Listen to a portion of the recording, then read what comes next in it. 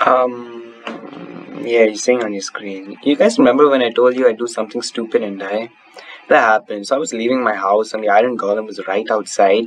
And at that precise moment, I decided to take off my armor because I was gonna go and mine anyway. And I knew there were no mobs in the area I was mining.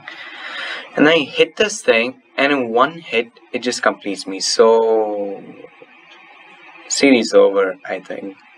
Shit. Let me just spectate world for a second. I also changed my texture pack. God, this was such a good world. I had a farm. I was making a lot of progress. I thought I'd show it to you. See, I was mining down houses to make my own grand house. My house also got a lot of buffs. I added in a blast furnace. And now, of course, I died. Yeah, I did a lot of mining, as you can see over here. All of this good stuff gone because I was an idiot who hit an iron golem.